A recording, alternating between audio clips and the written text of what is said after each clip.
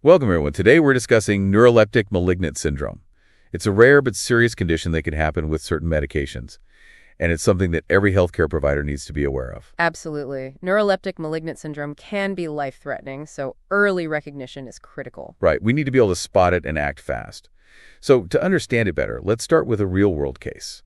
Let's say we have a 45-year-old woman who's been hospitalized for agitation and insomnia. Okay. So imagine this woman, she's admitted, and she receives haloperidol, 5 milligrams intramuscularly, twice a day. Along with that, she's also given lorazepam, 2 milligrams, also twice a day. And this helps to calm her down initially. Yes, initially it does, but then just 38 hours later, she developed a fever. And it doesn't go down, it stays above 38.3 degrees Celsius. That's a pretty quick turnaround. Is that typical for neuroleptic malignant syndrome? Yes, that's a classic timeline for this syndrome to develop. It can appear very quickly. And what other symptoms does she start showing along with the fever? Well, along with the persistent fever, she also develops rigid muscles, almost like they're locked in place. Wow, so she's experiencing both fever and muscle rigidity. What else? Her mental state changes, she becomes confused, she's sweating profusely, and her breathing becomes rapid. Those are some serious symptoms. Did they do any lab tests at this point? Yes, they did. Her creatinine level came back at 1.6 milligrams per deciliter. But the most alarming result was her creatine phosphokinase. It was incredibly high, at 5,919 international units per liter. That's quite a jump. What does a creatine phosphokinase level that high indicate? That indicates significant muscle breakdown. It's a hallmark sign of neuroleptic malignant syndrome. So putting it all together, the doctors, after considering everything, diagnosed her with neuroleptic malignant syndrome. Exactly. And this case really highlights the importance of a thorough assessment, doesn't it? Absolutely. Missing this diagnosis could have serious consequences for the patient. So let's break this down. What exactly is going on in neuroleptic malignant syndrome? At its core, it's all about Dopamine. the medications that trigger neuroleptic malignant syndrome work by blocking dopamine in the brain. Okay, and dopamine is a neurotransmitter, right? It plays a role in a lot of different functions of the body. So what happens when dopamine is blocked? Well, a lot of things start to go wrong. Think of it like this. Your body's temperature control system malfunctions. It's like your internal thermostat breaks, and you can't regulate heat properly. Ah, so that explains the fever. What about the muscle rigidity and the other symptoms? The muscle rigidity is a direct result of the dopamine blockade. The muscles essentially become very stiff, almost frozen in place, and this is what leads to that characteristic rigidity. Okay, that makes sense. And the rapid breathing, the sweating, how do those fit into the picture? Those are related to the autonomic nervous system, which controls things like breathing, heart rate, and other automatic functions. When dopamine is blocked, it throws the autonomic nervous system into disarray. So it all comes back to that dopamine blockade. Which medications are usually the main culprits here? Antipsychotic medications are often involved. Haloperidol, the one we mentioned in the case, is a common one. Other typical antipsychotics like chlorpromazine and fluphenazine can also cause this. Right, those are the older antipsychotic. What about the newer ones, the atypical antipsychotics? Are those any safer? Not necessarily. Atypical antipsychotics can also trigger neuroleptic malignant syndrome. Medications like olanzapine, risperidone, and quetiapine all fall into this category. So it's not just limited to antipsychotics then? That's right. Any medication that affects dopamine has the potential to cause this. Some antidepressants can do it, and even medications like metoclopramide, which is used for nausea and vomiting, can be a trigger. So a pretty wide range of medications can be involved. What about medications that increase dopamine levels? Could those play a role? Absolutely. Abruptly stopping medications that increase dopamine can also bring on neuroleptic malignant syndrome. Think of the medications used for Parkinson's disease, like levodopa. It's the sudden shift in dopamine levels that seems to be the problem. It sounds like a lot of medications can potentially be involved. Are there any factors that can help us determine who might be at higher risk of developing this? Yeah, there are definitely some risk factors to keep in mind. High doses of these medications or rapid increases in dosage are certainly riskier. And the way the medication is given also matters. Intravenous or intramuscular administration tends to increase the risk. So the way we prescribe and administer these medications is really important. What other factors should we be considering? Dehydration is a major risk factor. Pre-existing mental health conditions can also increase the risk. And there's a genetic component as well. Some individuals may be predisposed to this reaction. So it's a combination of factors: the medication itself, the way it's given, the patient's overall health, and maybe even their genes. Okay, so let's say we're evaluating a patient. What are the red flags, the signs and symptoms that should make us think of neuroleptic malignant syndrome? The first thing to look for is a high fever, typically above 38 degrees Celsius. And then you'll notice severe muscle stiffness. It's almost as though their muscles are locked up. So fever and rigidity are key. What about mental status? Are there any changes there that we should be watching for? Absolutely. You want to be on the lookout for any changes in mental status. It could be anything from confusion to complete unresponsiveness. These are serious warning signs. Okay, and we talked earlier about the autonomic nervous system being affected. How does that actually manifest in terms of symptoms? What are we looking for? You'll see a variety of things. A rapid heartbeat is common. Blood pressure can be either high or low. There's often profuse sweating. The patient might struggle to swallow. And in some cases, they even lose bladder control. Wow, so quite a range of symptoms. Are there any specific lab tests we should order if we suspect neuroleptic malignant syndrome? Yes, definitely. Creatine phosphokinase is an important one. This enzyme is released when muscles are damaged. So if you see levels over 1,000 international units per liter, that's a big red flag. Besides elevated creatine phosphokinase, what else might we see in the lab results? You might also see an elevated white blood cell count. And it's important to watch for signs of kidney problems. These can sometimes develop as well. So we need to be really thorough in our assessment. Now, I know that neuroleptic malignant syndrome can sometimes look like other conditions, so we need to be careful about our diagnosis, right? You're absolutely right. It's crucial to consider other possibilities and rule them out.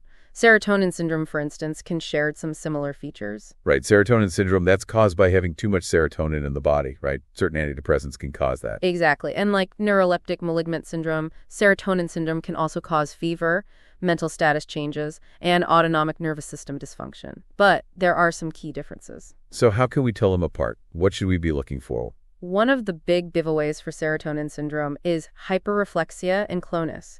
These are involuntary muscle contractions. You won't typically see these in neuroleptic malignant syndrome. So those neurological signs can help us differentiate. What other conditions should we keep in mind? What else could potentially mimic neuroleptic malignant syndrome? Well, malignant hyperthermia is another one to consider. It's a rare but life-threatening reaction that can occur with certain anesthetic agents. Malignant hyperthermia. Remind me, what are the key features of that? Malignant hyperthermia typically presents with a rapid rise in body temperature, severe muscle rigidity, and a fast heart rate. It usually happens during or shortly after surgery. So the timing is important there. If it happens in the context of anesthesia, malignant hyperthermia should be high on our list. What else should we be thinking about? Well, don't forget about infections. Infections that affect the central nervous system can also cause fever, mental status changes, and even muscle rigidity. So an infection could potentially present very similarly to neuroleptic malignant syndrome. Anything else we should be considering? Metabolic disorders can sometimes mimic neuroleptic malignant syndrome as well. For example, thyroid storm can present with a similar constellation of symptoms. Okay, so we need to be thinking about infections, metabolic issues. It seems like we need to cast a wide net and consider a lot of different possibilities. Absolutely. A good history and a thorough physical examination are essential. And then we need to order specific lab tests to help us narrow down the diagnosis and rule out other conditions. Okay, so let's say we've gone through everything and we strongly suspect neuroleptic malignant syndrome. What's the first step in managing this condition? The most important thing is to immediately stop the offending medication. This is absolutely crucial. There's no time to waste. And then we shift our focus to supportive care. What exactly does supportive care involve in this situation? Supportive care means addressing the patient's symptoms and keeping them stable. We need to hydrate them aggressively with intravenous fluids. We need to cool them down using things like cooling blankets and acetaminophen to help lower the fever. What if the patient starts having trouble breathing? How do we manage that? Respiratory distress is a serious complication. If it develops, we need to act quickly. It might require intubation and mechanical ventilation to support their breathing. It sounds like we might need to involve a whole team of specialists to manage a case like this. You're absolutely right. This is a complex condition that often requires a multidisciplinary approach. We might need intensivists, neurologists, psychiatrists, and pharmacists all working together. So a real team effort. Now, besides supportive care, are there any medications we can use specifically to treat neuroleptic malignant syndrome? Yes, there are, but these medications are typically reserved for severe cases, and they're targeted at specific symptoms. You mentioned dopamine agonists earlier. Can you remind me how those work and why they might be helpful here? Sure. Dopamine agonists like bromocriptine work by mimicking the effects of dopamine in the brain, so they can help restore some of that dopamine activity that's been lost. We usually start with a low dose and gradually increase it as needed. Okay, that makes sense. What about muscle relaxants? When would we consider using those? Muscle relaxants, like dantrolene, are helpful for addressing the muscle rigidity that's so characteristic of neuroleptic malignant syndrome. They can make the patient more comfortable and potentially prevent complications like rhabdomyolysis. And what about benzodiazepines? What role do they play in managing this condition? Benzodiazepines, like lorazepam, are often used to manage agitation and anxiety. These are common symptoms in neuroleptic malignant syndrome, and benzodiazepines can help calm the patient down. So we have a few different medication options that we can use depending on the specific symptoms the patient is experiencing. And of course, we always need to tailor the treatment plan to the individual patient, taking into account their overall health and any other medications they might be taking. Exactly. It's all about individualized care. We need to consider potential drug interactions and contraindications. Patient safety is paramount. So let's talk about prognosis. What can we expect for patients who develop neuroleptic malignant syndrome? What are their chances of making a full recovery? The good news is that with prompt recognition and proper management, most patients with neuroleptic malignant syndrome do recover fully. However, we can't emphasize enough how important it is to act quickly. Early recognition and intervention are key to a good outcome. That is reassuring to hear. But even if someone makes a full recovery, are there any potential long-term effects we should be aware of? Yes, unfortunately, in some cases, there can be some lasting consequences. What kind of complications might we see? Well, one concern is rhabdomyolysis, the muscle breakdown we talked about earlier.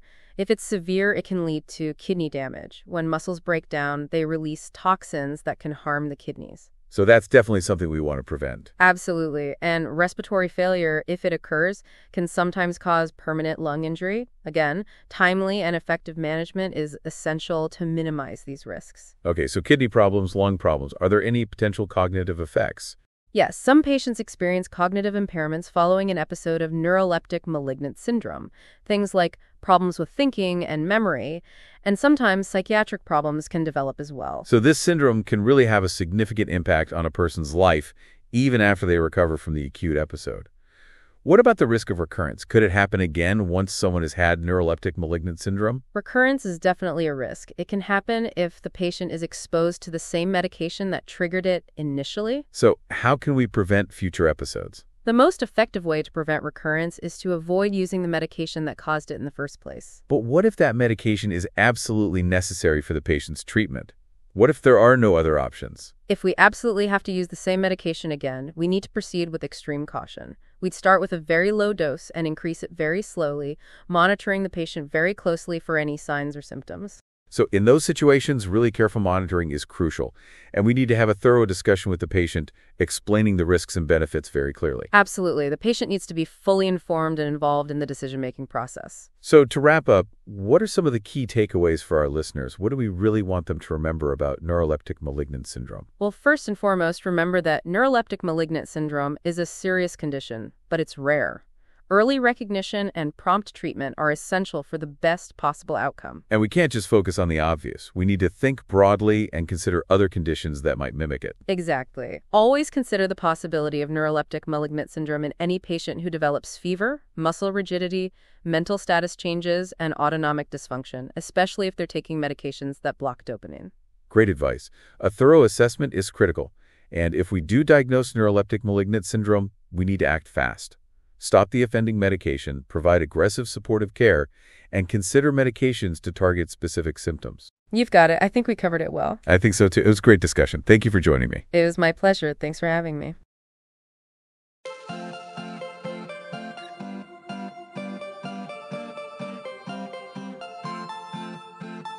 Thank you for watching. Please subscribe to our channel by clicking the subscription button. If you have any questions, feel free to leave a comment below in the comments section.